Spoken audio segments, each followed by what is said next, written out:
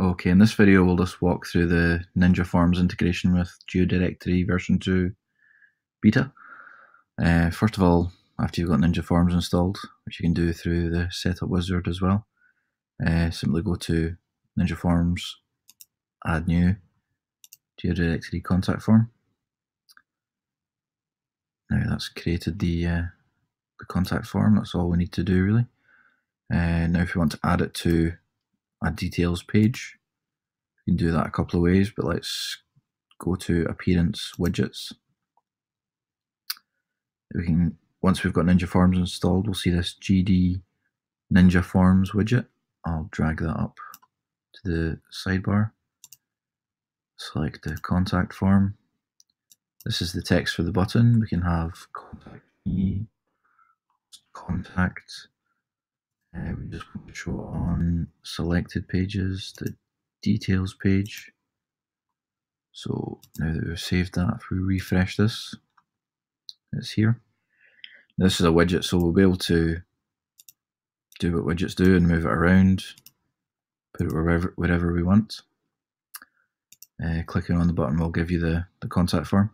By default, the contact form isn't styled, so I like to go to Ninja Forms, Settings, Opinionated Styling. Let's set it to light,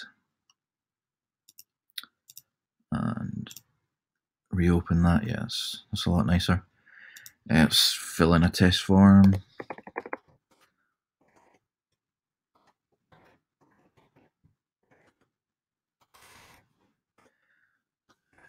This is a test message.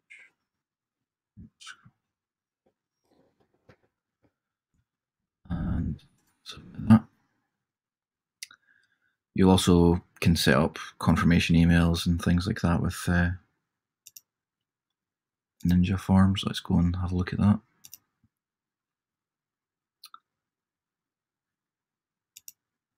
Oh, sorry, dashboard. We can click the settings. We can go view submissions. You can see the email we just sent there, the listing ID, the name, who sent it, the email, phone number, and the message. So by default, it will store all the submissions, but you can turn that off if you want to in the settings. Simply go into the form, email actions, and you can turn off store submissions, so it won't store it anymore. You can turn off sending an email confirmation to the user, the email notification, the success message. The email notification goes to we've got our GeoDirectory menu item here, and the listing email. And we'll get out of that. By default, it'll automatically blind carbon copy an email to the system email as well, so you will get an email as well as being stored by default, but it's all changeable. Working with Ninja Forms has been great, easy, and I hope you will find it great and easy as well. Let's exit out of that. We can also add the form in different ways. Let's say we want it on the category page or the archive items. We can add a button here for each individual listing. So let's go to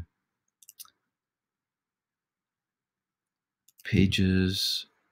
We'll go to the GeoDirectory archive item template.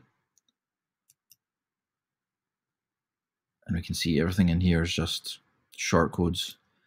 If you have Gutenberg installed, which is the new editor for WordPress coming sometime later this year, you can do it visually, but just now it's done with shortcodes. So let's say we want to, let's close this window. We want to add a contact button below the image. Let's go to, this is the images shortcode here. And this is our wee button for adding our GeoDirectory widgets. All the shortcodes in here are exactly the same as the widgets. They call the same functions, exactly the same functionality, just all in widget and shortcode form, and Gutenberg blocks when that comes out too. select the GD Ninja form shortcode, select our form. Let's see, well, let's just leave it as contact form actually. In the advanced settings, we have the setting post contact form.